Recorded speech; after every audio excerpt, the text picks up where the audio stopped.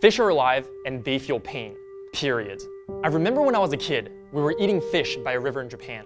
Now I'd eaten fish before, but this memory really stuck with me because I actually witnessed the fish being killed. I saw the man pick him up, and while he was still alive and flailing around, shove a skewer down his throat. And after that, he placed him on the grill while he was still alive. When you see a fish out of water, you're seeing a frightened animal who can't breathe. When fish suffocate, their gills collapse, and the change in pressure can rupture their swim bladder. It's like being thrown into the sea with a cinder block tied to your feet. But I still ate that fish that day, and many more after that, despite my increasing revulsion towards fishing. Years later, when I went vegan, I realized that it was my own speciesism that had allowed me to ignore my conscience.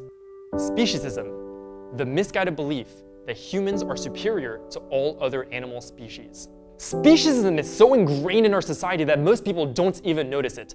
Speciesism is why we think it's okay to drag a fish out of their underwater homes to eat them. Speciesism is why we try to hide the fact that there's a carcass on our plate by calling it seafood.